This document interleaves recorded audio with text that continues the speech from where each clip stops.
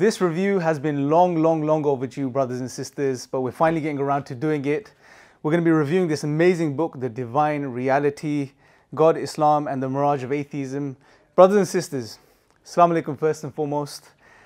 This book, if you have any questions regarding atheism, if you have any questions regarding Islam and atheism, if you have any questions regarding the intellectual foundations of Islam, if you want to learn more about these topics, if you have been approached by maybe some atheists who have, told you such and such argument against God's existence and has left you a little bit, left you thinking, so on and so forth, anything like this, brothers and sisters, this is the book that you need.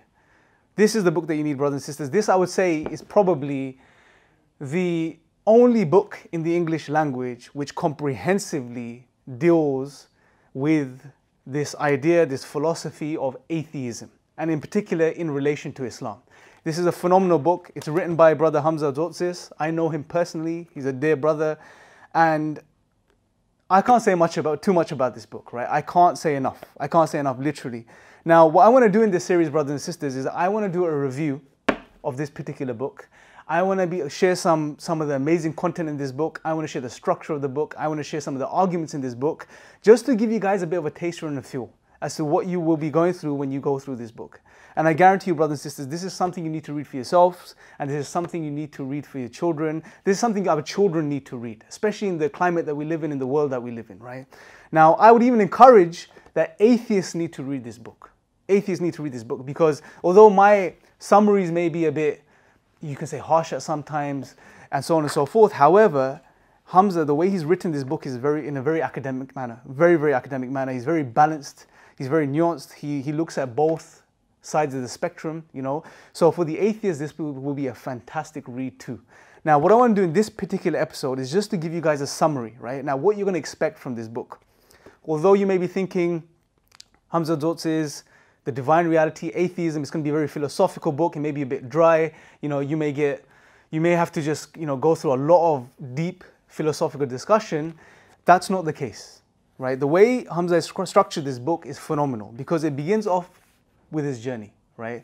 Following his journey, he goes into sort of breaking down and discussing atheism, right? Just so we understand atheism properly, because sometimes we get carried away and we say atheists are this, and we just categorize them and put them in this bubble, and that's it. But he goes into atheism, the history of atheism, breaking down atheism, the difference between atheism and naturalism, mesotheism, all of these ideas and philosophies, right? He goes through all of this, and then before he gets into the arguments, the strong, powerful arguments that we have in our tradition, which absolutely just demolish this worldview, this idea of atheism, right? And show why Islam is the truth and the strong intellectual foundations of Islam. Before he goes into these arguments, he basically touches upon the reality of atheism on a very personal level, right? He goes right down to what it means for the person, for the individual, for that self, that individual, what it means to adopt atheism as a worldview or ideology. And we're going to discuss this when we go through that particular chapter. And then after that, he goes through some of the most powerful arguments, such as the Quranic argument for God's existence, the argument from reason. He goes through the argument of, well, it's called here divine singularity. Then also, is God merciful, the moral argument, and so on and so forth, right? Problem of evil, he touches upon all of these things. And then finally, he concludes in a very beautiful way because he goes straight to the crux of the matter, straight to the most important thing, or what should be the most important thing for us human beings, which is, why are we here? How does all of this that we've just covered in this book relate to our existence, relate to the purpose of our life, brothers and sisters? He goes into the aspect of worship, right? Why does God deserve our worship? And he really breaks this down in a very beautiful way, in a way that not only Muslims, but non-Muslims too will appreciate. And this is basically a summary of the breakdown of the chapters, brothers and sisters. And what I'm going to be doing over the next, say, couple of episodes is I'm going to be going through some of the beautiful chapters in this book and giving you guys some more of an insight to how the chapters read, some of the content, and some of the powerful arguments that are presented here.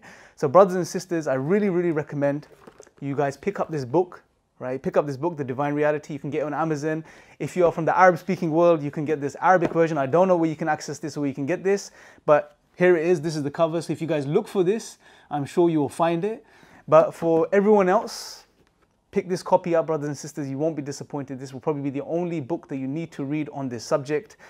And you can get it on Amazon, like I've said, so make sure you pick up a copy. And in the next episode, I'm going to be going through some of those chapters in much more detail. Jazakallah khair, brothers and sisters. May Allah bless you all. Assalamu alaikum wa rahmatullahi wa barakatuh.